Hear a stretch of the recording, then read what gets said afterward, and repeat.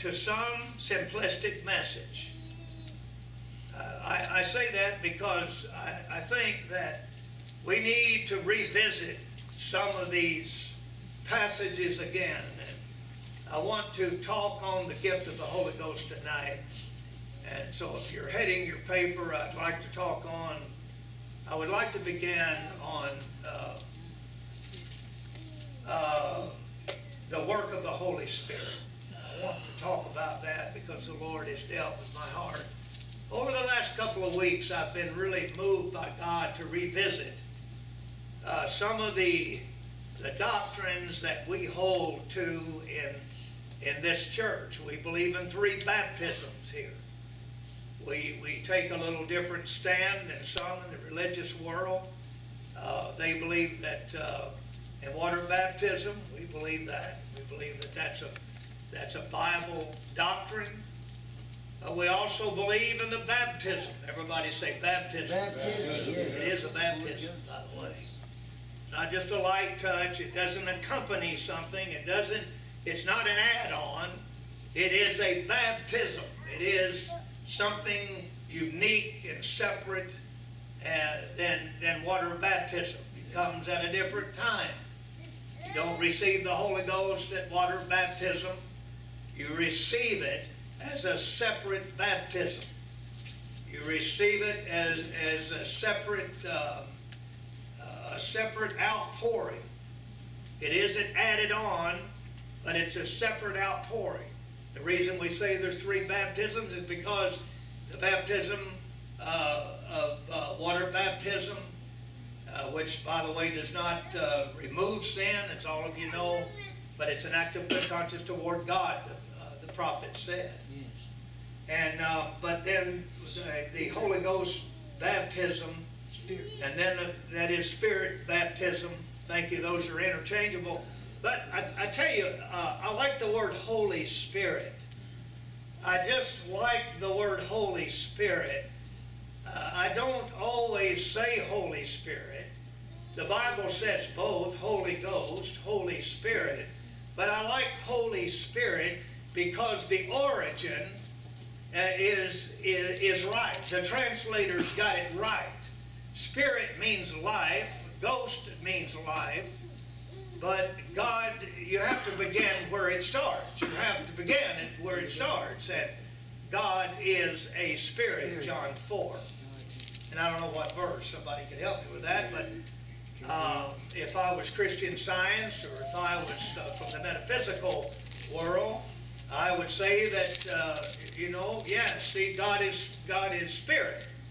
He's everywhere. He's without limit. He's without end. He's omnipresent. He's omnipotent, omniscient, all of that. Yes. But wait a minute. He's not just a good feeling. He's not just air. He's not vapor. He's not just the sun. He isn't just a makeup of chemicals. God is everybody say a spirit. Now that's a pole. That's holding up this building. That's a pole. That means that he has dimension. That means that there's something about him. I might augment that with a scripture, and I'm coming right back here, but look at Ephesians chapter 3, and this is a teaching, so we ought to just, I think, nail down some of these things, but in Ephesians 3, I believe it is, he said that Christ, verse 17, if you have your Bible, when you have it, say I have it, Ephesians 3:17. When you have it, say I have it. Okay. He said that Christ may dwell in your hearts by faith, that ye being rooted and grounded in love, that you may be able to, that you may be able to comprehend with all of the saints. Now I don't put that just Corinthian saints. I put those saints there. There is a comprehension. There is an adding that has been added to the kingdom of God all through every generation. Solomon said, one generation cometh, another goeth with the Lord, but the earth abideth forever. Now when did that start? It started in Abel. It started with Abel. Sure it did. The righteous line started with Abel, and it come through Abel, and so there's a line of saints throughout all of the scriptures that had a knowledge of God, and the Bible said they shall all be taught of God, not of man but of God. Real truth is given by God.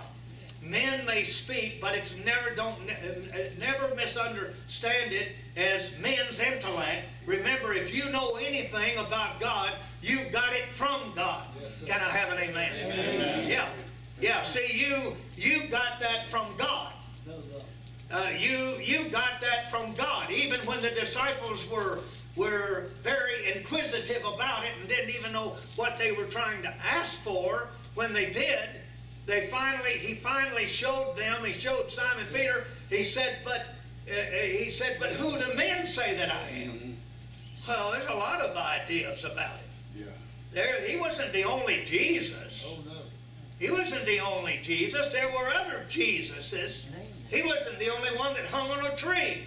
There were other men that hung upon a tree. But there was only one that hung upon the tree as the curse for sin and as the redemption for man. Yes. Only one. Amen. Only one. And no one else could do that. No one else could. He said, I gave you that scripture. I restored that which I took not away. Well, who took it away? Adam. Adam did. But through Abel, there was another generation. Now, he was killed. What else did God do? He does like he always has. He took another step and anointed Seth. And from that time on, men began to call upon the name of the Lord. So there was a righteous line that ran from that Old Testament right on into the New Testament. So there is a line of saints. By the way, I must say this. In Isaiah chapter 53, or is it 52? I need that. I need you to get that, Brother Steve. It says, by his knowledge shall my righteous servant justify many. That needs work. That needs work, because that's what I'm working on. There's a knowledge in God that comes only from God that he gave to Simon Peter. While you're looking for that, I'll finish this. He said, flesh and blood have not revealed this unto you, but he said, but my Father which is in heaven. He said, blessed art thou, Simon Bar-Jonah, for flesh and blood have not revealed this unto you. That just means that you didn't get it from a human origin. You didn't get it from a human sprung base. It's not philosophy. It's not Darwinism. It's not. It didn't come from a man's origin. So it came from a different origin, which Jesus said, you're from beneath. But he said, I'm from above. Now, when you're dishing out something, you don't want to dish it out from beneath. He wasn't giving from beneath. He was giving from above.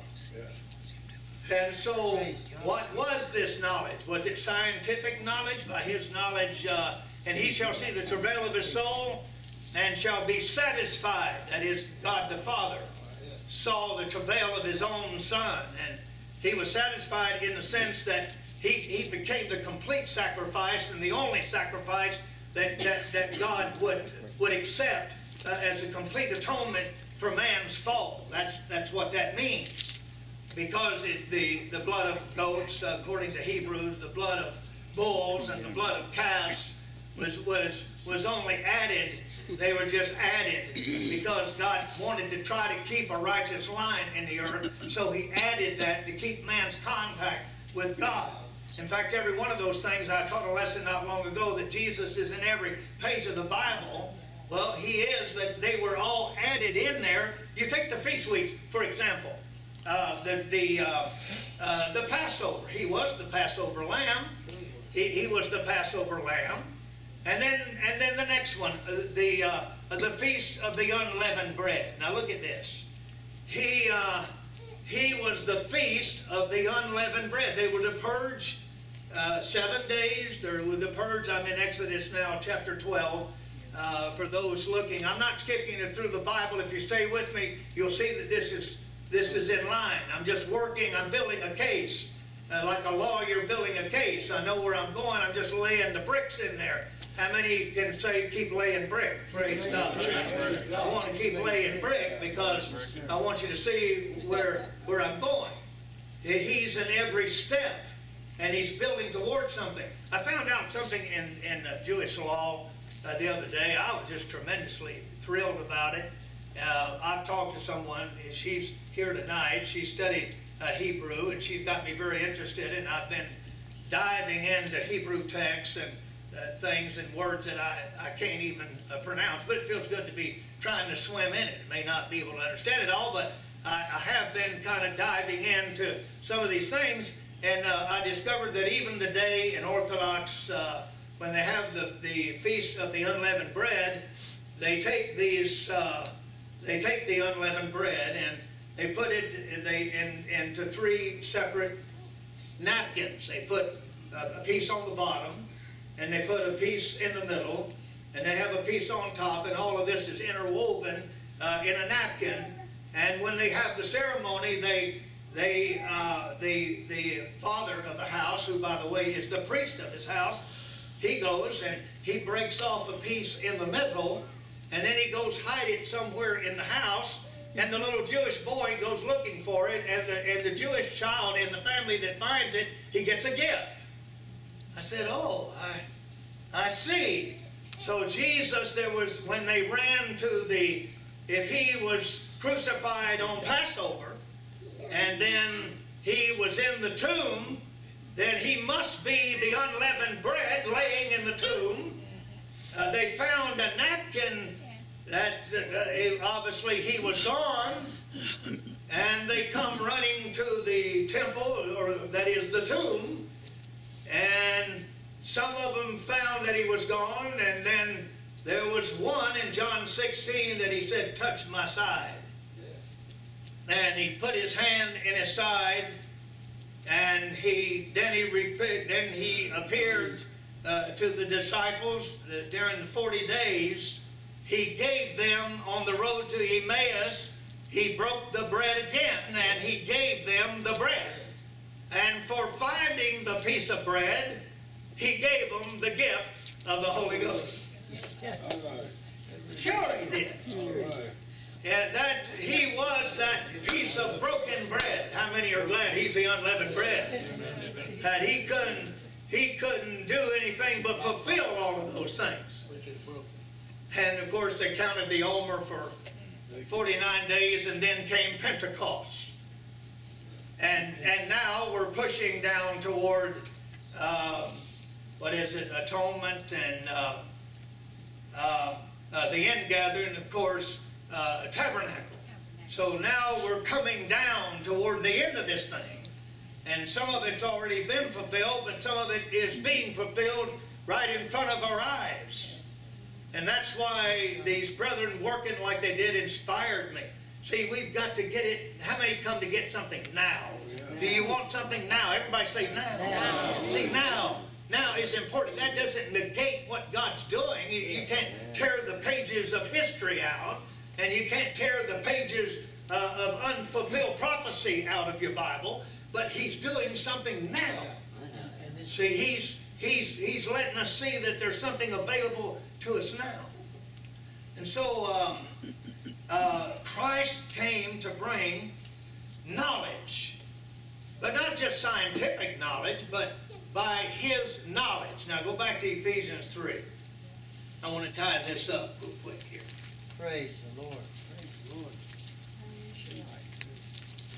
Ephesians 3. See, he justified many by knowledge, by his knowledge. Shall my righteous servant justify many? That's Christ.